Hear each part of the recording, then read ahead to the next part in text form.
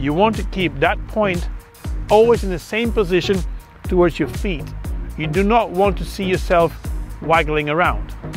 If you would putt and you keep the V from your hands and arms in the same position, they are not turning or moving around. Once you've taken your position, you actually want to see the V from my arms to stay in the same position and the body to stay in the same position.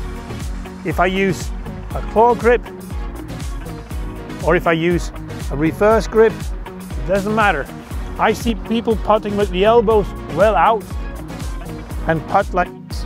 Well, that V will be always in the same. So for you, just take your mobile phone, put it on the green, film yourself and see if the V's remain the same. And that's the greatest tip you'll ever get to make you a better putter.